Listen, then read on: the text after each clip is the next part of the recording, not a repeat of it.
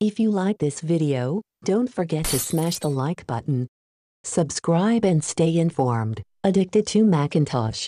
Hi, I will show you how to set Safari to allow websites to check if Apple Pay is enabled in iOS 17. There is a way to set up Safari in iOS 17 to check if Apple Pay is enabled. To do this, go to Settings. At Settings, go to Safari.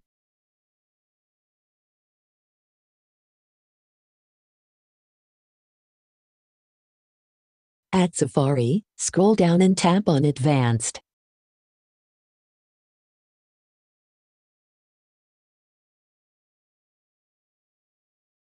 On Advanced, toggle to the On position the Check for Apple Pay option.